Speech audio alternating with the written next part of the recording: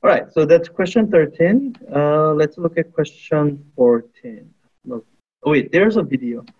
So let me see if oh, I see. It's that guy in an accelerator video.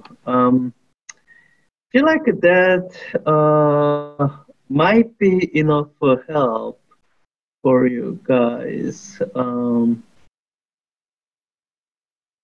Let me just do the one part because I think I do see people struggling on this question, and looking at that other lecture video, sometimes people don't connect everything together.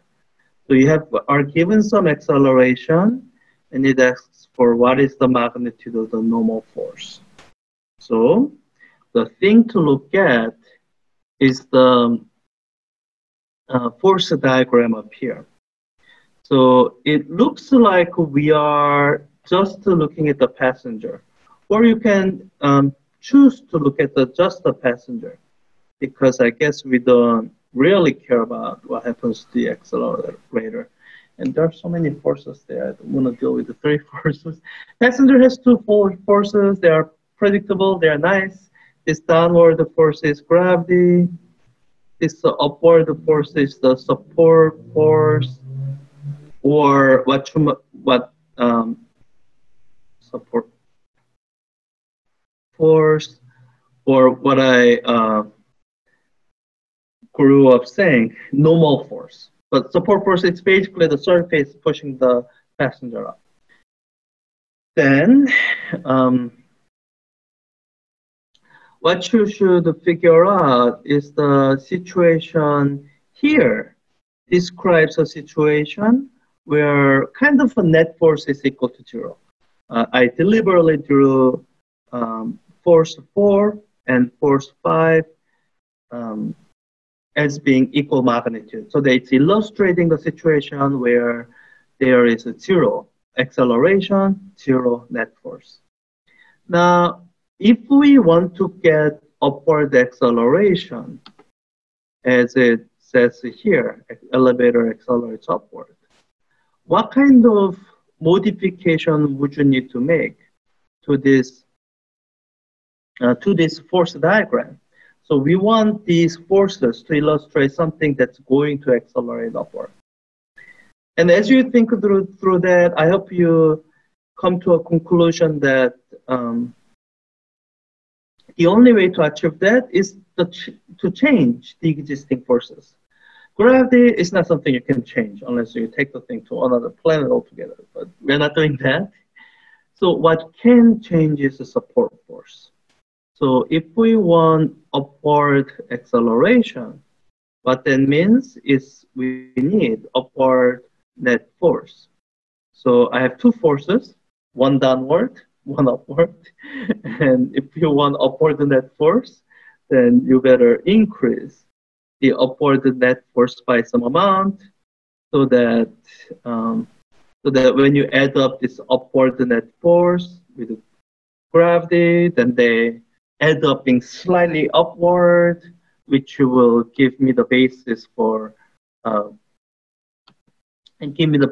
calculating this magnitude of normal force. So what you should remember is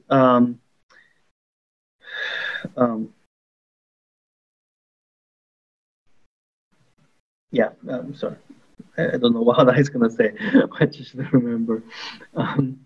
So all right, I think I can say this: the net force, which is going to be sum of the two forces minding the directions. Normal force is upward. Let me call that positive. I'm just gonna use the letter N for normal force, minus I say minus because the next force is downward.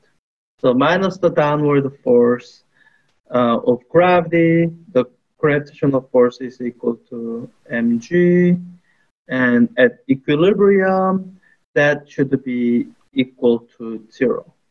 And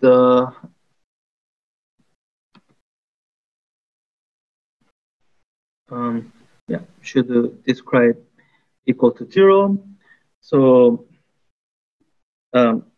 equal to 0 at equilibrium. So once it's no longer equilibrium, where we are talking about something actually accelerating upward, then what we should say instead is this is equal to mass times acceleration. So far, up to this point, you were used to normal force simply being equal to mg, and oftentimes it is, but not always.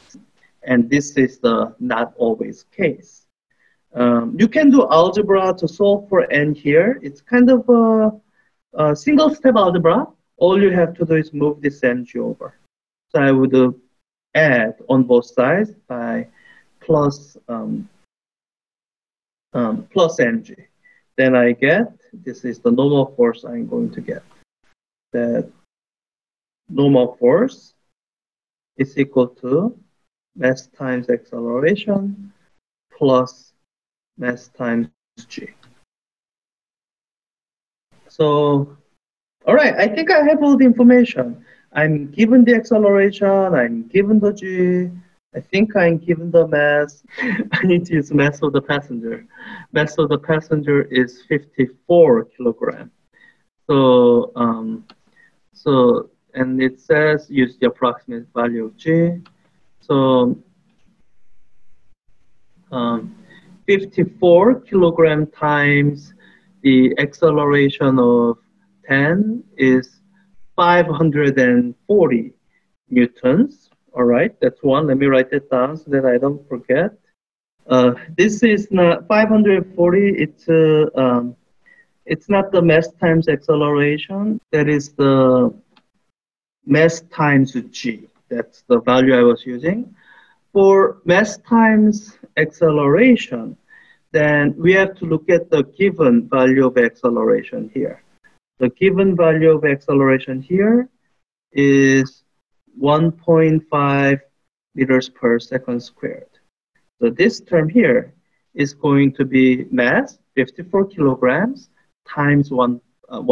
I don't think I can do that quite in my head, especially while I'm sleep deprived. So let me do this here.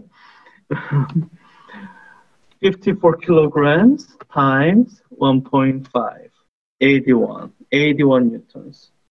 So that should be additional force here. So the magnitude of the normal force as the elevator accelerates upward, basically pushing the guy upward more than it normally does when they are perfectly at rest with zero acceleration, should be sum of these two numbers to give you 621 newtons. So let's plug that number in and hope that the answer is correct. Sorry, I'm so sleepy. 621 newtons. Submit to see if that's correct. And that particular question is correct. Good. Now we can move on.